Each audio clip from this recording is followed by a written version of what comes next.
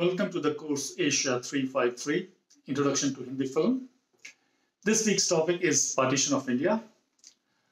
I'll discuss today the most important event in the modern history of the Indian subcontinent, the Partition of India. I will also discuss how this tragic event has been reflected in Hindi films. At the end, I will take in little more details the film Garm Hava, Scorching Winds, which is part of our syllabus. Before we start, I would like to make a disclaimer here. While describing the historical event of the Partition of India, I'll give here an overall picture of the event. I will not go into deep details, and I will not be discussing the intricacies of the process that led to partition. It will simply be a brief account of the history of the Partition of India into two countries, India and Pakistan. So let's start.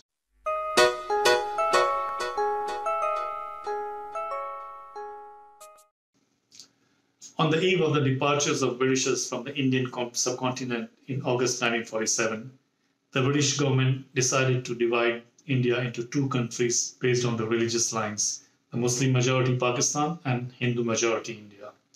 You can see that here in the map. The green colored territory belongs to Pakistan and the orange to India. I'd like to make a small footnote here that the Pakistan then in 1947 had two big clusters of territories, East Pakistan and West Pakistan. They were separated by more than 2,000 kilometers.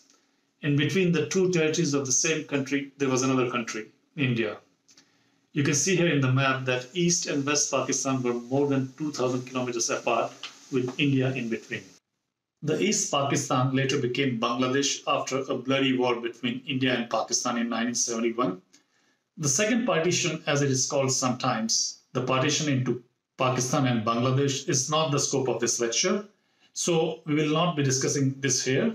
We will focus only on the partition of India in 1947. In 1947, a commission was set up to partition India, to divide India into Hindu and Muslim majority areas. It was a daunting task to demarcate the borders. It was rather impossible to make clear demarcation into Hindu areas and Muslim areas. On both sides of the future borders, Hindus, Muslims, Sikhs, and other religious communities lived together for centuries. There were villages, towns, big cities where the population was mixed of Muslims, Hindus, and Sikhs, and sometimes in almost equal proportions. During those uncertain times, a fear was prevalent among the masses that if a place, for example, a town, falls on the side of Muslim majority Pakistan, Hindus and Sikhs will not be able to live there. And same with the other side, if the place falls onto the Indian side, the Muslim will have to leave the place. This led to the biggest migration, rather exchange of population in the recorded history of the subcontinent. In millions, Hindus and Sikhs moved from Pakistan to India and Muslims from India to Pakistan. The religious tensions were extremely high. The religious divide led to the unprecedented violence on both sides of the border.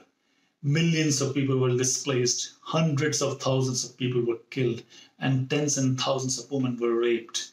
A huge number of women committed suicide to save their honor and the honor of their community. This was a tragedy beyond imagination. Here, I would like to show you a clip from Oscar-winning 1982 film Gandhi. You can see how the scene is realistically and also symbolically picturized. On one side, Hindus and Sikhs are going from Pakistan to India, and on the other side, Muslims from India to Pakistan.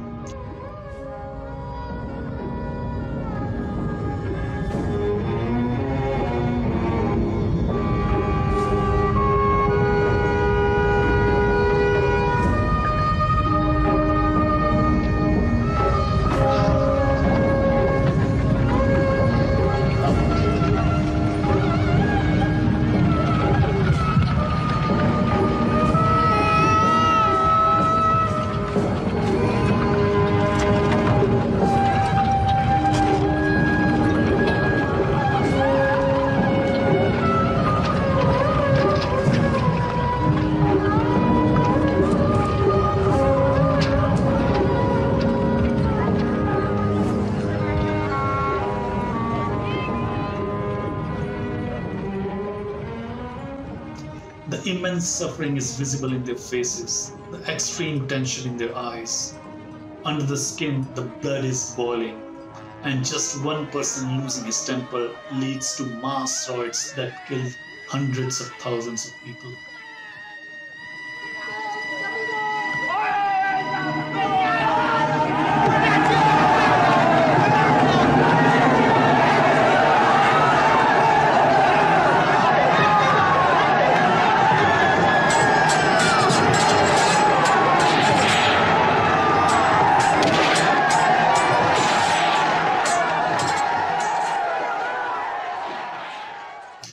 Here, I would like to give you some numbers and statistics that will help you to understand and grasp the immensity of the tragedy.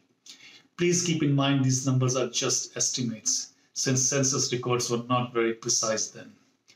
The population of undivided India according to 1941 census was 390 million, out of which 95 million were Muslims, 6 million were Sikhs, and some 270 million were Hindus.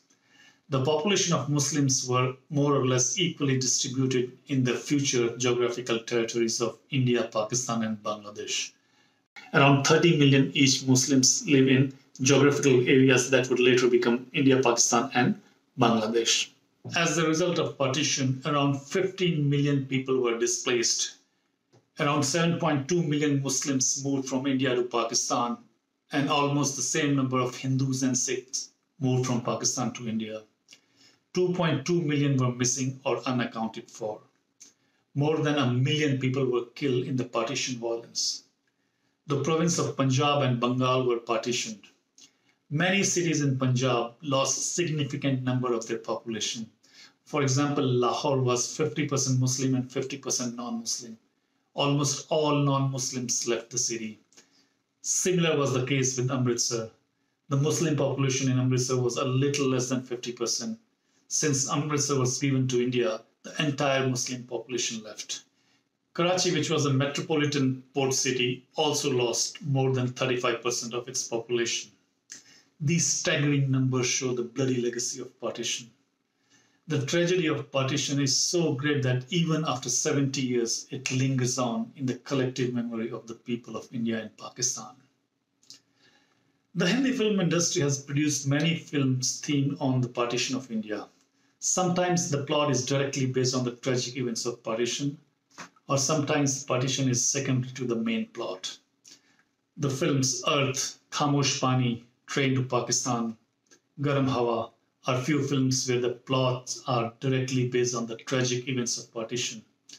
Apart from these art films, the partition of India is also taken as subject in many mainstream commercial films too. Gadar Ek Prem Katha, Pinjar, Bhag Milkha Bhag are few big name films with partition of India as their backdrop.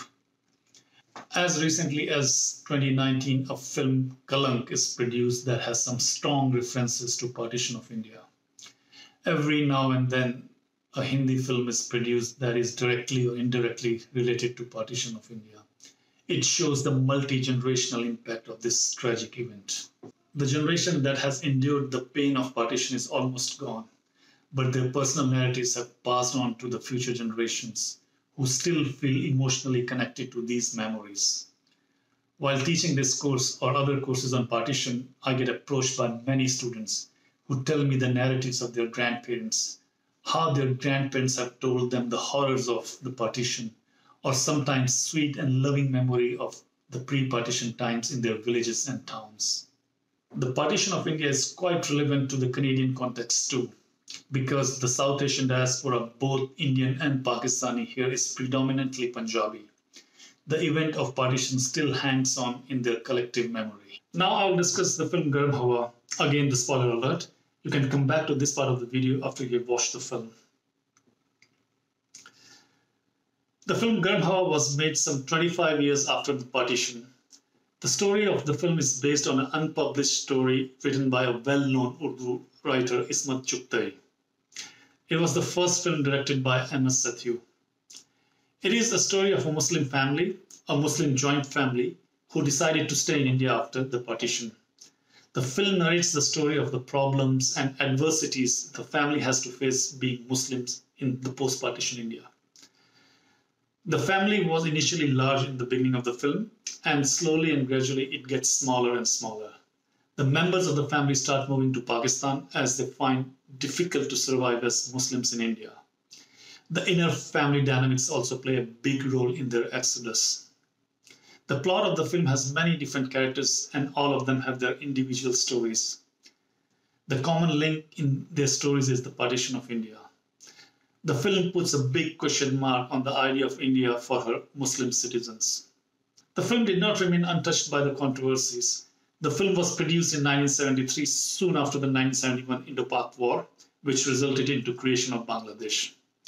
The film was not released by the Indian Film Censor Board for almost a year, as they feared that the film might instigate the communal unrest.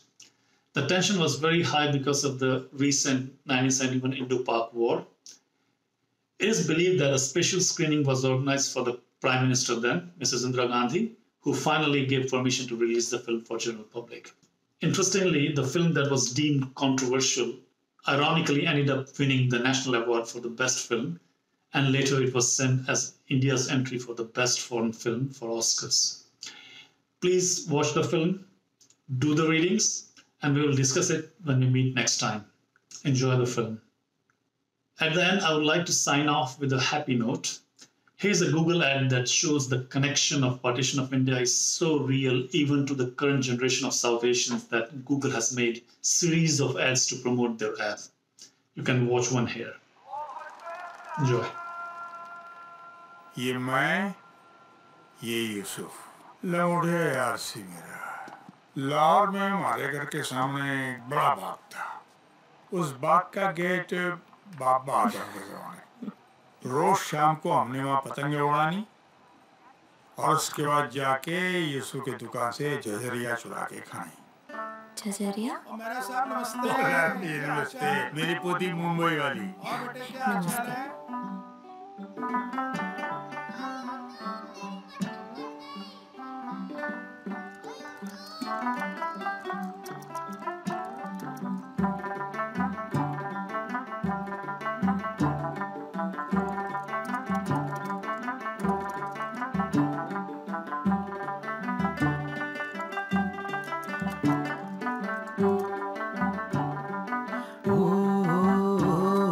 बचपने की तंग गली फिर से कूदे फांदे, छोटी छोटी मीठी चोरी गांठ लेके बांधे। हेलो अस्सलाम वालेकुम। फाजिल स्वीट्स? हाँ जी।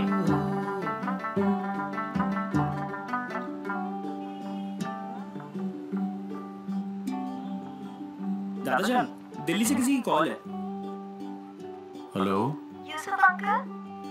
कौन? जी मैं सुमन बोल रही हूँ दिल्ली से, आपके बचपन के दोस्त बलदेव जी की पोती। याद है बचपन में आप दोनों झजरिया चुरा के खाते थे?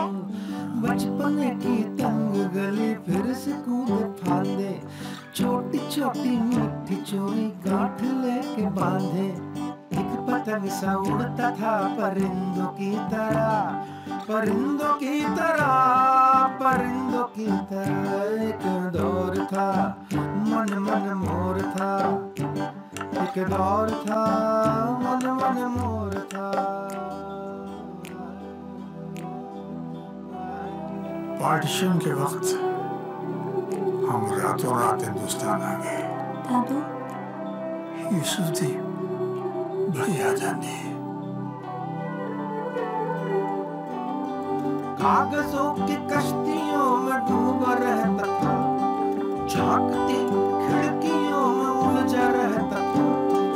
वो भी क्या दौर था, मन पे न जोर था। एक दौर था मन मन मोर था, एक दौर था मन मन मोर था। भैया थोड़ा जल्दी। मन मोर।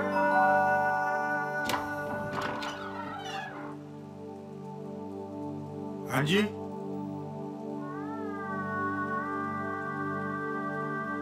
कौन? हैप्पी बर्थडे यारा। यूसुफ, यूसुफ ओए, ओए यूसुफ, ओ मेरे बल्लू, ओए, यूसुफ भैया।